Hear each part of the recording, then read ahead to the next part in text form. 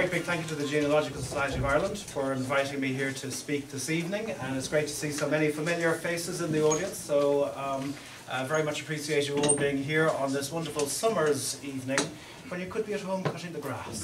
So you know it needs to be done. So what I'm going to talk about today is really DNA and Irish genealogy. Where are we now and where are we going to? So it's a little bit of a look at where we've come from and a little bit of a look at where we might be in the next 5 or 10 years, because I think there's been some really interesting advances in the science over the course of the last several weeks, and I'll be talking a little bit about those events and how they have implications for us going forward. Now, as my role as Education Ambassador for the International Society of Genetic Genealogy, part of my task is to take relatively complex topics and make them into digestible, bite-sized chunks for the average member of the public. So that's very, very much a part of my role as Education Ambassador.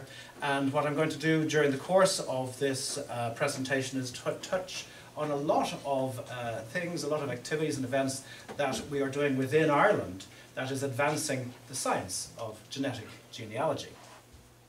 So there are various genetic companies that you could do the DNA test with, and I'm sure many people here have tested with some of these companies. It started off in 2003 with Family Tree DNA and the Genographic project, and then later on 23andMe joined the foray, and then Ancestry DNA, and then there was a company called Britain's DNA which also had an offshoot, Ireland's DNA and Scotland's DNA, but that is now defunct. And in its place, we have companies like Living DNA, which has been around for about 3 years or so, and MyHeritage DNA. So the face of genetic genealogy is changing, and there are 3 main types of DNA test.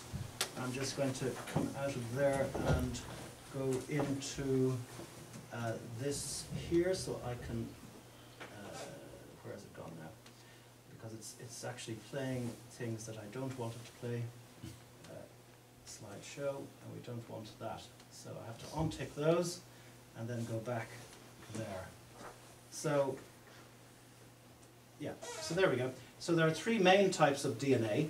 The Y DNA goes back along the father-father-father line. The mitochondrial DNA goes on the other side of the family tree, back along the mother-mother-mother line.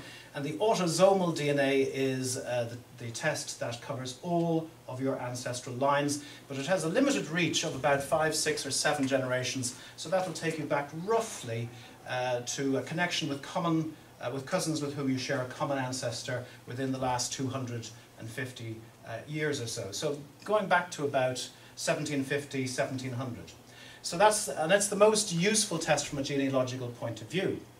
The Y DNA test and the mitochondrial DNA test are good for recent ancestry, but also deep ancestry, going all the way back to genetic Adam and genetic Eve 250,000 years ago in Africa, with the appearance of the first anatomically modern humans. And because of the reach of Y DNA and mitochondrial DNA, they've been very, very useful for human migration studies and studies about how human beings have populated the planet.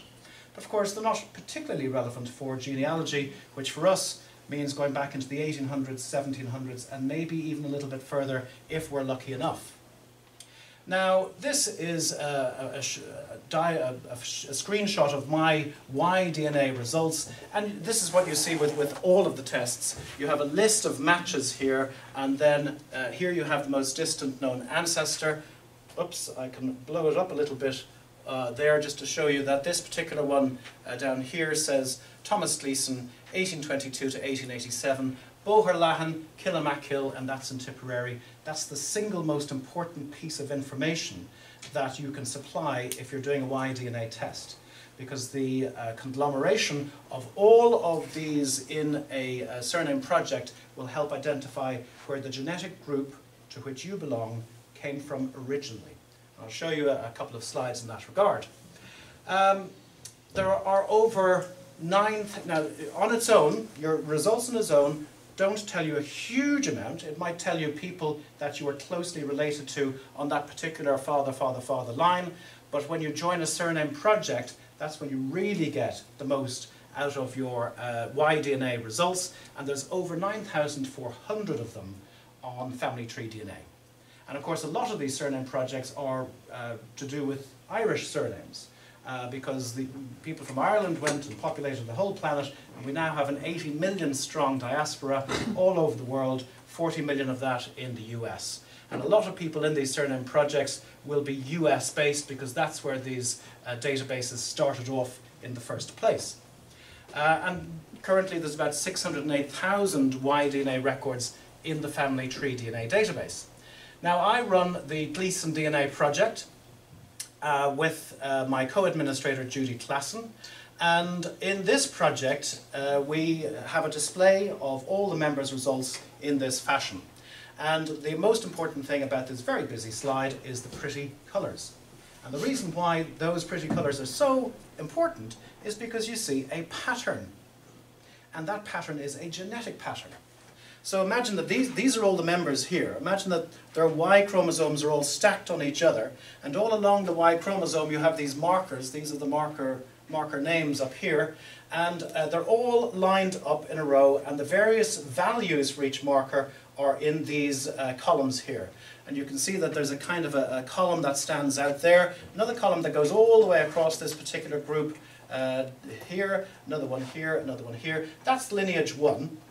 This one is lineage 2, and you can see that the coloured pattern is completely different.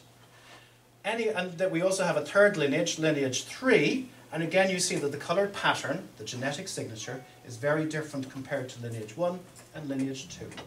So it's this similarity of the genetic profiles that allows us to group people together. If you match the genetic profile of lineage 2, I can say with 99% confidence that your Gleeson ancestors came from North Tipperary, because a lot of the members in lineage 2 have recorded their most distant known ancestor as coming from Tipperary.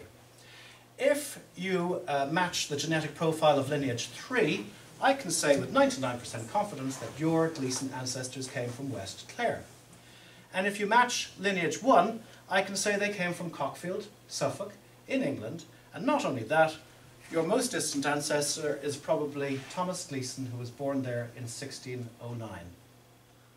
And the people in lineage 1 are New England American people. And this just goes to show the kind of population explosion, founder effect you get when a single immigrant comes in to America and he has lots of descendants who have lots of descendants. So anybody in lineage 1 can go back not just to a specific place of origin, but a named ancestor. And that's an incredible power of DNA to do that. Now there's other groups within the project. This is a US group, we're not sure where they came from. And then there's a group of ungrouped people, and you can see that this is a hodgepodge of different colours. There's no specific genetic signature in these people who have not been grouped as yet.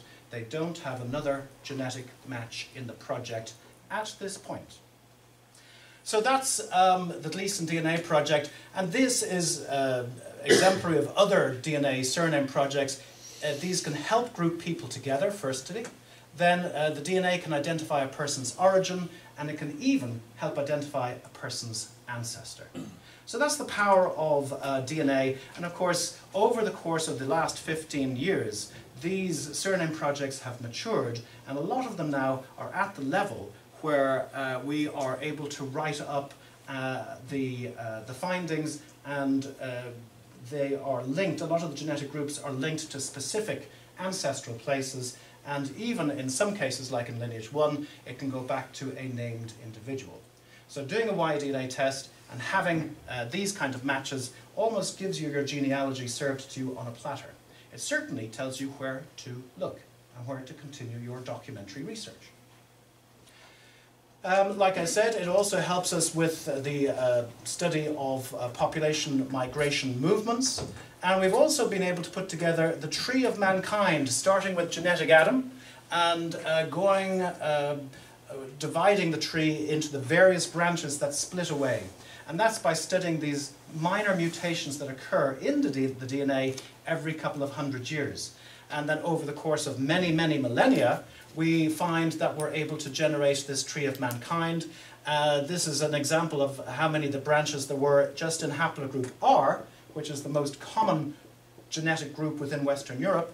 And from 2002 up until the present day, the number of branches has increased so that now we have more than 5,000 sub-branches below haplogroup R. And that is just getting bigger and bigger and bigger. And the more people that actually join the various surname projects, the tree of mankind is now coming down sufficiently far downstream that is actually going into the surname projects themselves. And we're actually seeing sub-branches within surname projects. So for example, in the Gleeson DNA project, I'm lucky enough to have a sufficient number of people in lineage 2, the North Tipperary Gleesons, that I have been able to date the beginning of this genetic group to roughly about 1,000 years ago, which is about the time that surnames started in Ireland. So I've been lucky enough to date that, and now there are sub-branches coming down, so there are about 11 major branches of Gleesons within that North Tipperary group. And each of those branches goes down to perhaps a particular townland. Some of them went off to, the oldest pedigree we have goes back to 1600. And that was from somebody who was an indentured servant and ended up going over to the US. And the surname there changed from Gleeson to Clesson, C-L-E-S-S-O-N. And you wouldn't have thought, just by looking at the surnames, that these two could possibly be related. But when the DNA came back, he was an exact match to one of the most ancient branches within our group. So it's very, very interesting the way that this is evolving. And over time, what's going to happen is that certain DNA markers will become associated with certain locations. And those locations will be associated with certain surnames. And those surnames may very well tie in to the ancient genealogies, just like we have in Leabhar Morna and Éilech, what other ones? O'Farrell's Linea Antiqua. Bartiaski has done some great tables of all the medieval lineages, and of course we have O'Hart's the origin and stem of the Irish nation. So it's very, very interesting time that we're entering into now, because as the surname projects mature, we're getting more information that perhaps ties us in to these ancient Irish genealogies.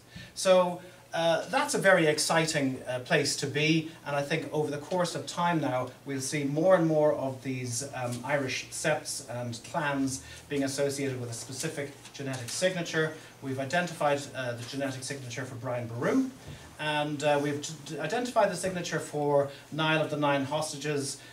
Whether he was mythical or not, we do have a signature for the O'Neills, the E. Neil.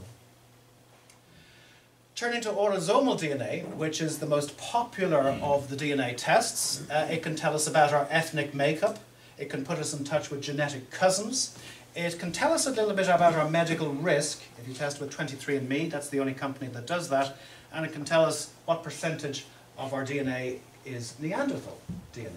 Because back in the day, we interbred with the Neanderthals, going back 40, 50,000 years ago, and we actually carry some of their DNA within our genome today. As far as ethnic makeup is concerned, it used to be a case where it could just tell you 10% of your DNA is from Europe, 20% of it is from Asia, and 70% of it is from Africa. So it was just on a continental level. But then as more people joined the databases, as the algorithms for calculating ethnic makeup were improved, it became possible to just do it on a sub-regional level within a continent, and then even down onto a country level. And now we're at a sub-country level, so you see this is my genetic makeup on Ancestry, and they have a feature called Genetic Communities, which was introduced in March of last year, just over a year ago, and you can see that I have a big swathe of DNA from Southern Ireland, and another swathe of DNA from the North Midlands. So this is going to become more and more precise. and it will drill down onto a much more granular level as we do more analysis of the DNA that's coming in. Living DNA, for example, have used the data from the People of the British Isles project, and this is the type of division that they get geographically and genetically, and they're planning to do the same kind of thing in Ireland, so that we're going to get something like this, that the different areas of Ireland will be genetically mapped. So you'll be able to do a DNA test, and on the basis of that DNA test, they'll be able to analyse it and say 10% of your DNA comes from the Cork Kerry or Southwest Ireland area, 20% comes from the Northeast Ireland area, and about 50% of your DNA comes from Mayo and another 10% from Galway. So that's the kind of thing that they are aiming to provide, and that will happen in the next couple of years.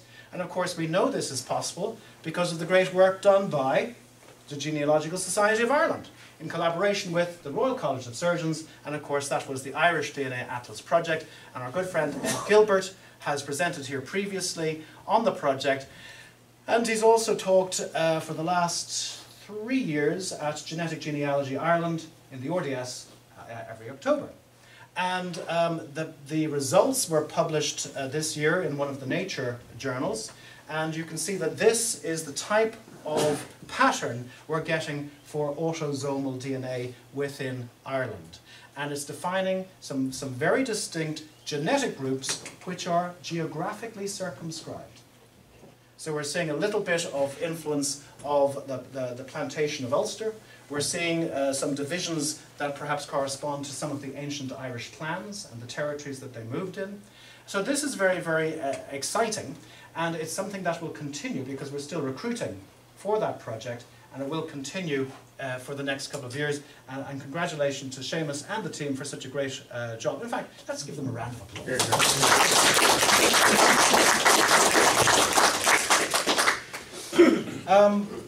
When you go into your results, whether it's on Ancestry or 23andMe or Family Tree DNA, it's very user-friendly. You get a list of your matches. Here you can see that I've got a first cousin match, a second, several third cousin matches, and then you just click on the View Match, and it comes up with this type of diagram which shows you their family tree. It shows you can click on Shared Matches to see what matches you have in common with each other. If you click on the little I button up there, it tells you the amount of DNA that you share with that particular individual. The same sort of thing with 23andMe. Again, these are the list of matches. These are the people that I match. Some of them are third to fourth. These are all third to fourth cousins. These are the third to fifth cousins. And you can send them a message. And basically, it's all about collaboration. You just have to say, I see you and me, we are a match on our DNA. Would you like to swap pedigrees and family tree information and see where we connect? Same thing on Family Tree DNA. These are a list of my matches here. This is the total amount of DNA that I share with them in centimorgans, and I can click on the email button over there, and that puts me in touch with them, and we can collaborate on trying to figure out how we are connected genetically. There's also this public database GEDmatch, and this is where you can download your DNA data from whatever company you've tested with, and you can upload it to this public database, which allows people from different companies to compare their DNA with each other. Because obviously the different companies don't have access to other companies' database, they don't talk to each other.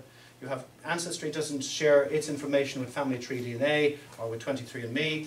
So a couple of volunteers from the genetic genealogy community set up this database so that people could upload their data to the database for comparison between companies.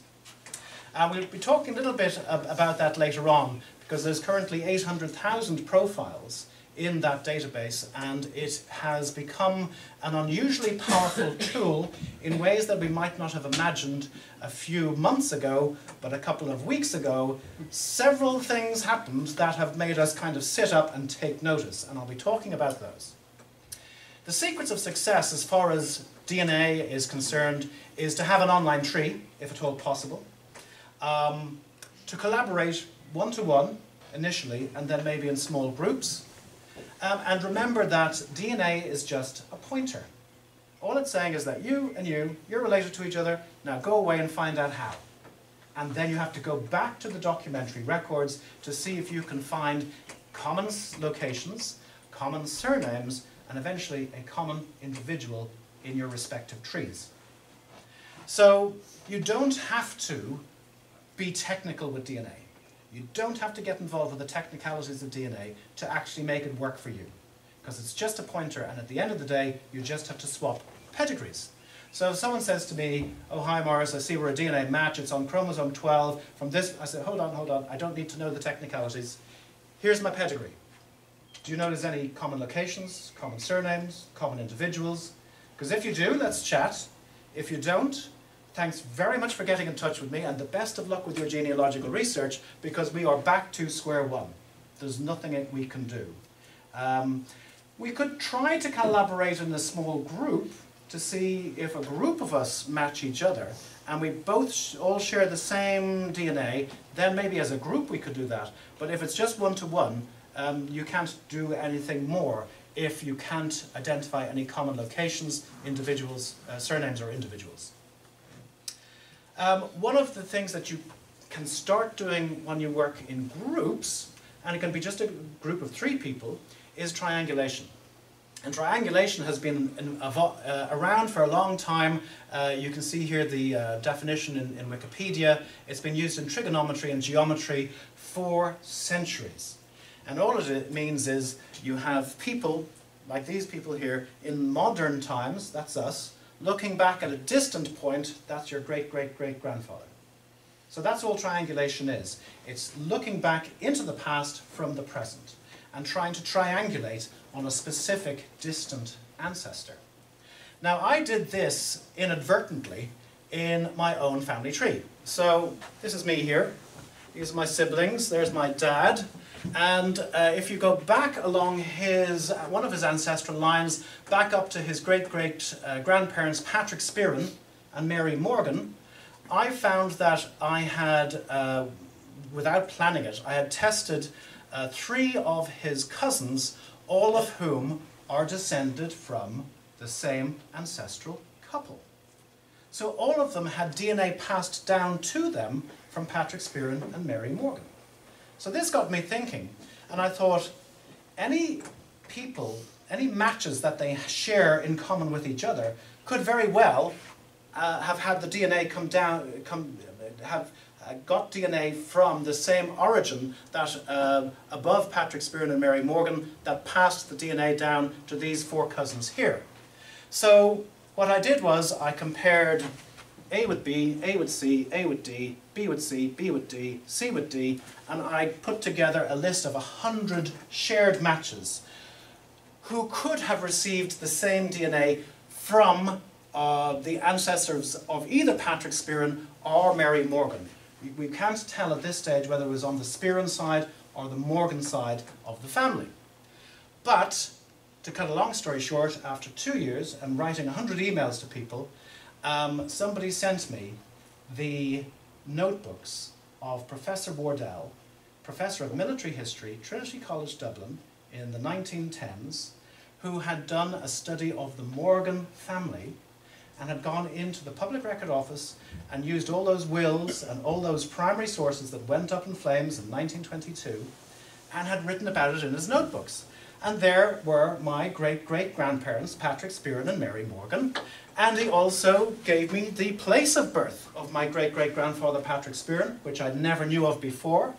But not only that, the Morgans actually came from a very well-to-do family. And he gave me 5 generations of Morgans going back to Limerick in the 1600s. But not only that, there was a link to the Morgans of Tredegar House in Wales. And they were a rowdy bunch, and they got into a hell of a lot of trouble over time. And they had a lot of money, and they spent it, and I am related also to this chap here, who was Sir Henry Morgan, Governor of Jamaica. I'm also related to this chap here. Any ideas? JP Morgan. And I'm also related to this person here. There's her Morgan ancestors, and it comes down via her mother's side. So that was a huge surprise. You know, I am apparently, and I do have to check the sources, but I am apparently the 11th cousin of Princess Diana, which made me joke, you know, see you at the wedding in May. And I was at the Irish Georgian Society St. Patrick's Day party in London, and I was telling this story to the lady I was sitting beside, and she said, oh, that's a coincidence because I have a +1. So I almost got invited. She said, oh, but you're travelling in Australia, so you can't come. So I almost got invited. I could have seen Ed Sheeran live. So you never know what DNA is going to open up for you. And never in my wildest dreams would I have thought that I would have gone back to Wales in the 1600s and then down to Captain Morgan, J.P. Morgan and Princess Diana. So it's opened up a whole new avenue of research for me, and it's going to keep me busy for a long time. So that's one of my retirement projects now, one of my many retirement projects. Within Ireland itself, we have actually come a long way since 2003. We have set up our own Ireland branch of the International Society of Genetic Genealogy, and we have a Wikipedia page that summarises Irish DNA projects, autosomal DNA projects as well. It lists project administrators working within Ireland. It also has an account of some special interest groups, talks about Genetic Genealogy Ireland, and a variety of other things, including the various meetings going on around Ireland during the course of the year.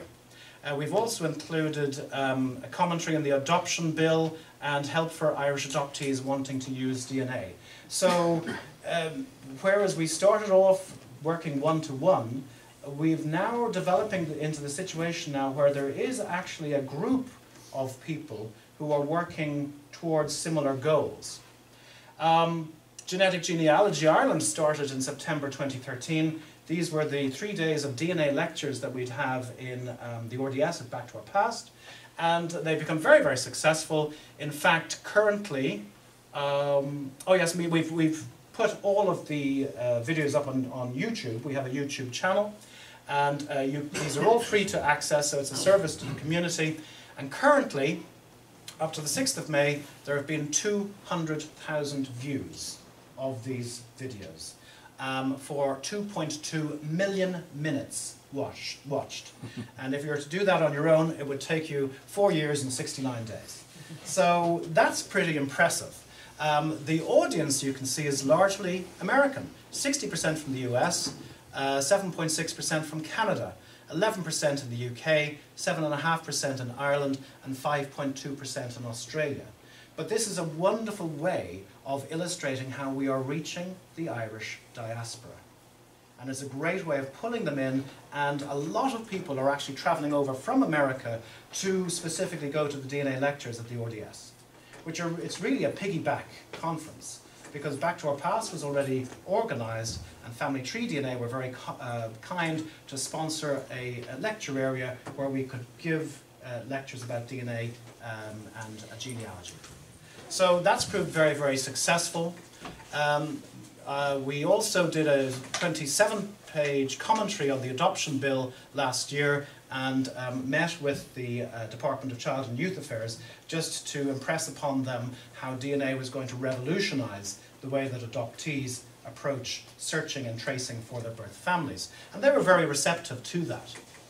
We also have a help area for Irish adoptees wanting to use DNA, and last year we trained 45 social workers who work with adoption agencies all over Ireland in what DNA is and how it can be used to help adoptees. And more now we're actually being referred adoptees who want to use the DNA route to try and find their birth families. So that's a development that we wouldn't have foreseen perhaps a few years ago, but now the adoption agencies within Ireland are actually referring clients to us for this type of work.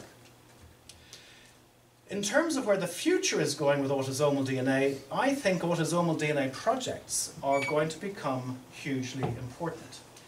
I was down in Mount Bellew at the weekend. There was a genetic genealogy conference there, and Martin Curley, who organised it, also organised or helped organise the commemoration activities for 33 young women who left Mount Bellew Workhouse in 1852 on a bride ship to Australia. It took them 5 months to get there. They thought the ship had been lost, and then finally 2 months late it turned up, and they got married in Australia. All they left Ireland with was the hurley chest, which had 2 pairs of shoes, 2 dresses, several petticoats, and that was their future in Australia. And the descendants of some of those women came back to Mount Bellew at the weekend for a very emotional commemoration, and now there are thousands of descendants of these women in Australia today. So it was very, very moving to hear some of the accounts. Kieran Cannon, the Minister for the Diaspora, gave a very impassioned speech on how important it is to connect with the diaspora.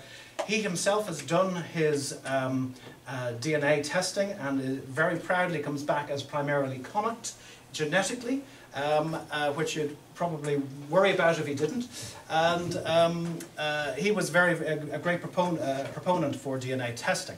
But this is where I think it's going to go, is that we're going to have much more of these autosomal DNA projects, where people join the project, and we'll have networks of connected people, people who are connected by autosomal DNA. Currently, we have various projects in these places here, but a large swathe of the country still remains to be covered. And so there is a wonderful opportunity now for any budding project administrators in the audience or listening on YouTube to actually take on local projects where we can create these autosomal DNA networks. And that's connecting the people within the locality in ways that they had not imagined previously.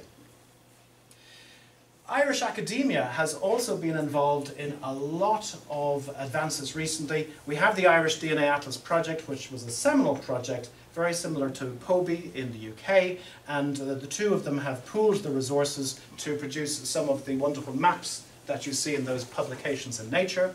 But we also have had some great work done at the Ancient Labs in Trinity College Dublin and in University College Dublin.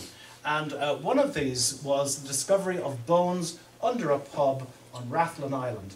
And the amazing thing was they still were holding their pints and they hadn't spilt a drop. But this changed the way that we actually thought about the populating of our country. And this work was undertaken by Professor Dan Bradley of Trinity College Dublin. There's the paper there. But he used whole genome sequencing, which was a novel and revolutionary way of analysing the DNA. Because the tests that we do, they test about 700,000 DNA markers on our autosomal DNA. But the test that Dan has done tests 3 billion markers on the entirety of the DNA. So it's an order of magnitude more granular than the test that we do. And that caused a minor revolution. One of his colleagues over in Harvard, Professor David Reich, is actually developing a method that may even be cheaper than the forensic methods that are used to do this similar type of test. So that's a great way of introducing the future in terms of ancient DNA.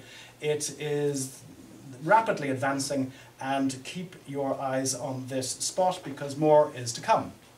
And so far they've only published the results of 4 of these ancient skeletons dating from 4,000 to 6,000 years ago. There are approximately another 20 to 40 skeletons yet to be analysed. So it's going to tell us a huge amount about ancient Ireland 4,000 to 6,000 years ago. Another very interesting project that was done for the 1916 commemorations was the identification of Thomas Kent. And this was done by the lab at University College Dublin. Jens Carlson was the person that spearheaded it.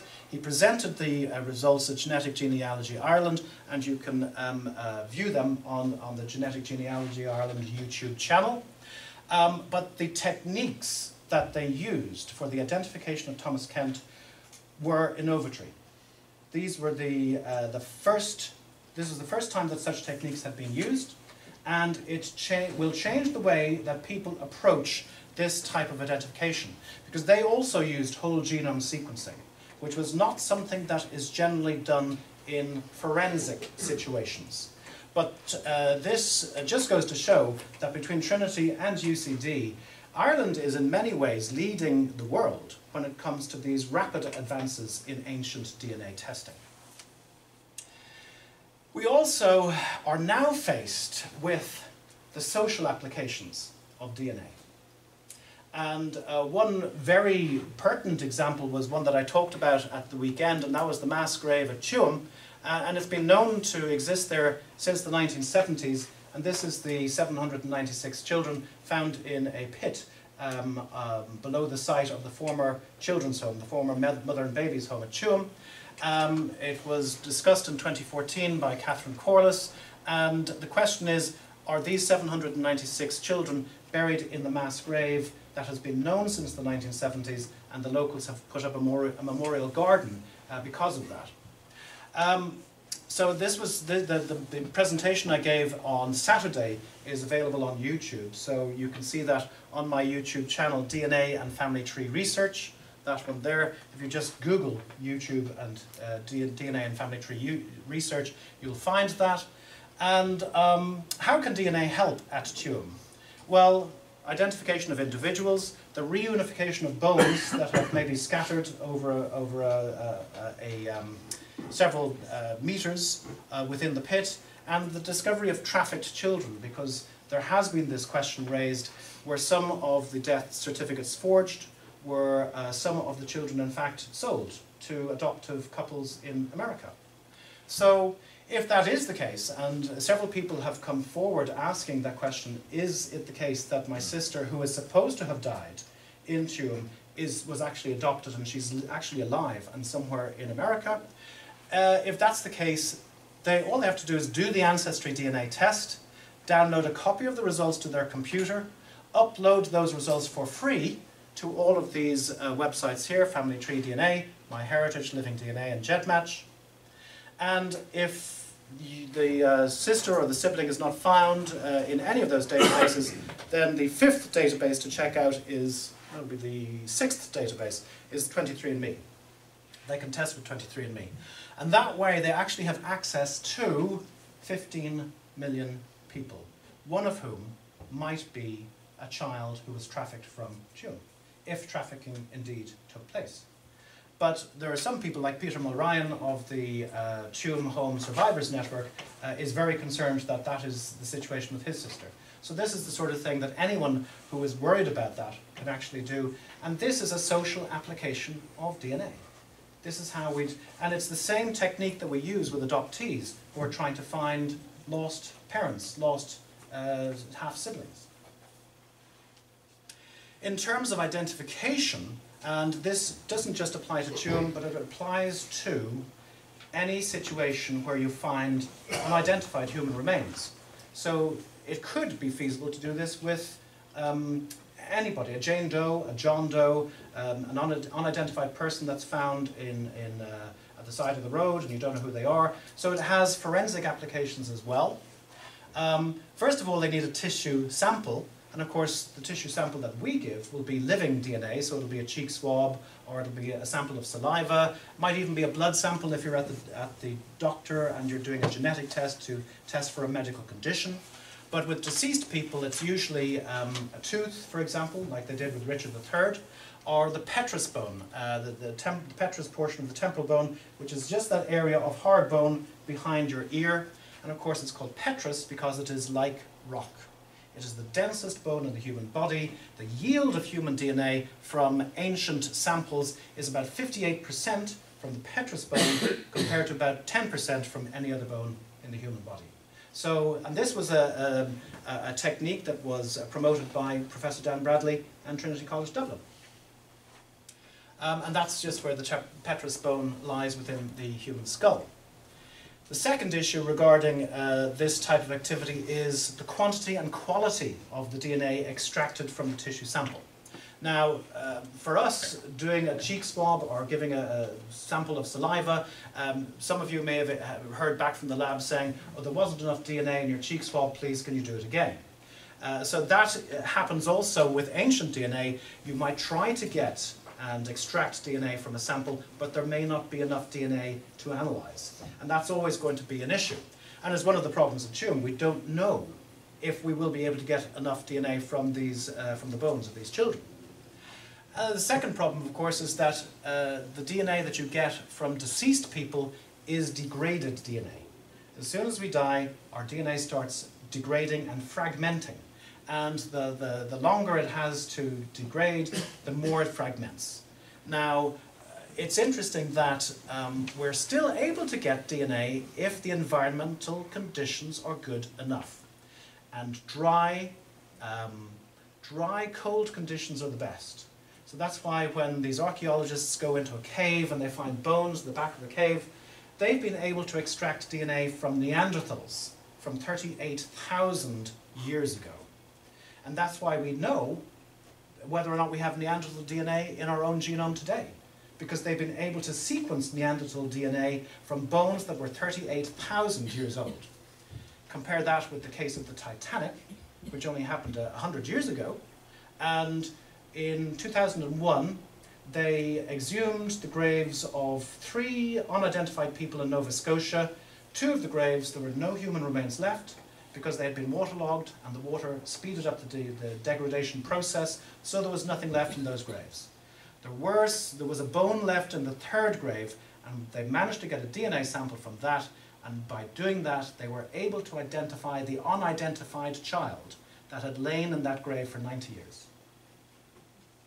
So it's environmental conditions rather than the age of the bones that is most important in terms of whether or not we can get good quality DNA from the sample.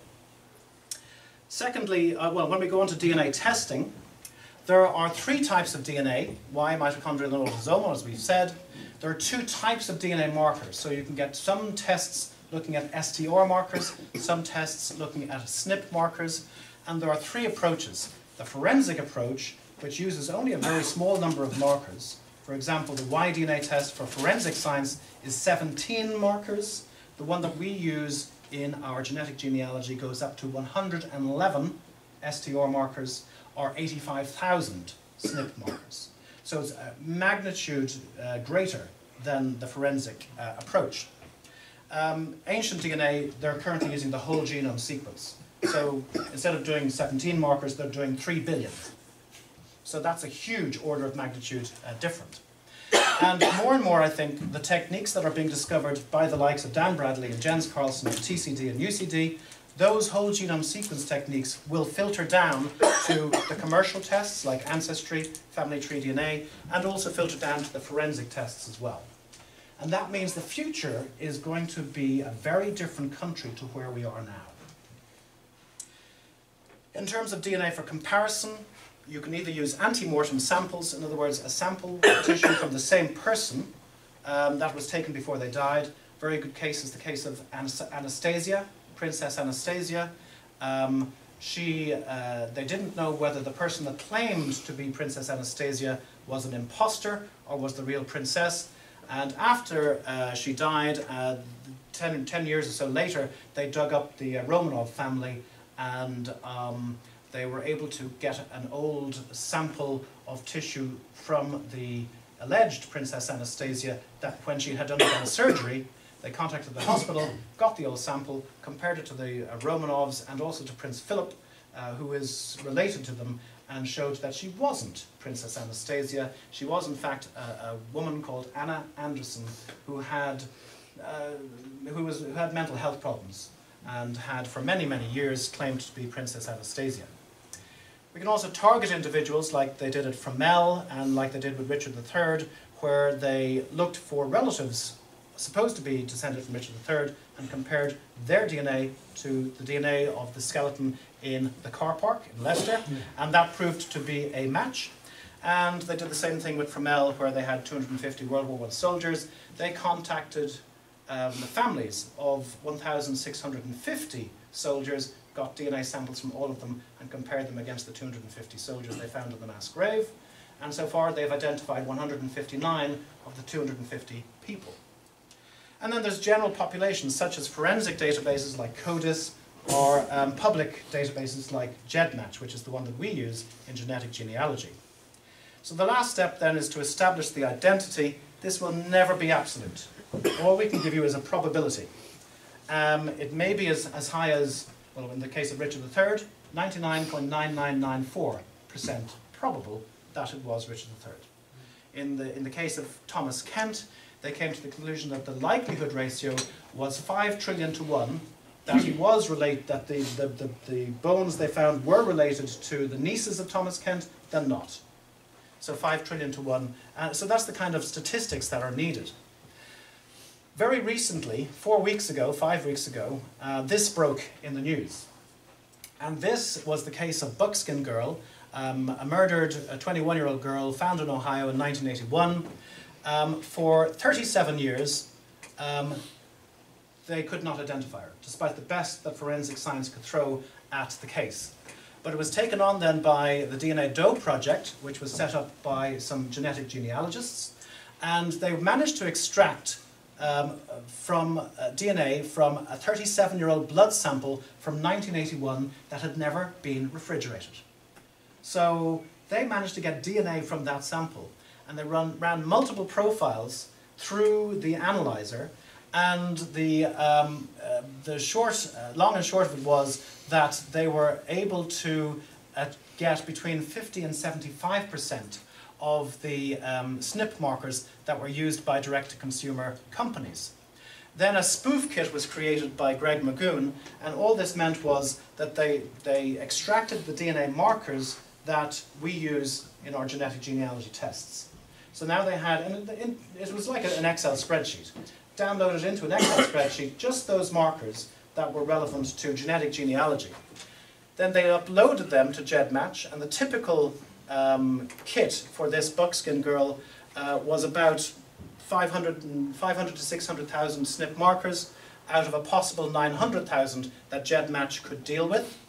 Heterozygosity index was 19.5%, and the no-calls were 35%. So they got about 2/3 of the DNA and were able to extract about 50 to 75% of the relevant DNA markers for comparison with everybody in GEDmatch. So they uploaded it to GEDmatch, compared that DNA profile from Buckskin Girl against 800,000 profiles, and they got a first cousin once removed match. And they had the email address of this person from GEDmatch because it's public. They looked for that on Ancestry, found a corresponding tree, and within 4 hours they opened up one of the members of the tree which said missing, presumed dead. So after 37 years, Buckskin Girl was identified within 4 hours of the upload of her results to GEDmatch. And that just goes to show how powerful the combination of DNA and genealogy can be. Now, her mother was contacted because she'd never changed her address, she'd never changed her phone number, and she was always hoping that one day her girl would call her. So the take-home messages are that there have been major recent advances in DNA technology. Autosomal DNA extraction is possible from ancient samples, and sufficient SNP profiles can be generated for comparison with samples from living people, whether that is targeted relatives like Richard III and Mel, or with the general population like Buckskin Girl was done with GEDmatch. The approach is very similar to that done by the commercial direct-to-consumer companies and GEDmatch. You just take DNA from certainly for Tume, for example, you could take DNA from a prospective family and compare that against the entire database of DNA from the remains in the mass grave. And you just could see if there's a match. Is it a first cousin match, a sibling match, that type of thing. And identification is possible. So identification of remains is possible, and it's becoming more and more possible as the technology advances. There are, of course, ethical issues, and I'll just deal with the last few slides and then I'll throw it open for questions. Before qualifying for DNA comparison, people in relation to Tume must have reasonable grounds to expect to be related to one of the children in the mass grave. But what are reasonable grounds, and where do we draw the line? Do we draw the line at first cousins, at second cousins? These are ethical questions that nobody knows the answers to at this point in time, and there needs to be discussion to see what we as a society are happy with. And then what if some family members want to do the test and other family members say, no, we don't want anybody to do the test? How do you resolve these conflicting desires? Is there a case for identifying all the children? Do all the children deserve to have their name on their gravestone? Possibly yes. Do their families deserve to have their privacy protected? Possibly yes. But how do you then balance these conflicting desires? Could the identification be done without publicity? Again, possibly yes. So there's all these possibilities, but we need to find through this array of different desires and wants, what is the path that causes the least potential for harm and the most potential for good? And that's a huge question that we're being left to answer now. So using GEDmatch to identify these children, we could generate spoof kits, upload them to GEDmatch, just like we did for Buckskin Girls, and the identity of the child could be deduced, and then a specific family could be targeted for confirmatory DNA testing. Just so you know, this is GEDmatch. These are my matches here. There's the kit numbers. This is the amount of total centimorgans. These are the names and the email addresses. These are partially pseudonymized. This database is run by 2 volunteers. We also have the Shared Centimorgan project, which is based on 25,000 known relationships and the range of DNA shared for each of those relationships. So we get an average and then a spread on either side. So that's based on 25,000 people. It's been generated by the genetic genealogy community. We also have it made into an online tool, a DNA painter, and you can put in the amount of DNA and it'll tell you 100% probability that that's a sibling. It'll tell you 100% probability it's a nephew or a niece or maybe a grandparent or a grandchild.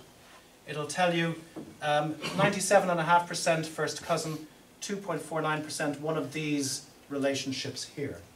So the take-home message here is that probabilities for each relationship can be calculated statistically, and that makes it even more feasible to actually identify these children, or indeed identify anybody in a mass grave situation or in an unidentified human remains situation. So DNA has certainly come a long way since 2003, and it's changed the practice of Irish genealogy. It is now really a routine tool in the toolkit for the Irish genealogist. We have established a strong global presence thanks to a huge number of Irish surname projects, also establishing the signature of some of the clans, which has really attracted a lot of people to DNA testing. There's been cross-fertilization between academia and citizen science, spurred on by events like Genetic Genealogy Ireland and also facilitated by our own ISOG Ireland group. And then we have had academic studies like the Irish DNA Atlas, the work at the Ancient DNA Labs, which has informed the work that we do in the genetic genealogy community. And as far as the future is concerned, I think autosomal DNA projects will become much more important over the course of the next several years. The social applications of DNA and genealogy combined, that's going to mushroom. And that's going to raise a whole load of ethical dilemmas that will spark continuous discussions of the ethical issues as they arise. So, one thing is for sure, it's not going to be boring, and the future is going to be very exciting for genetics and genealogy. Thank you.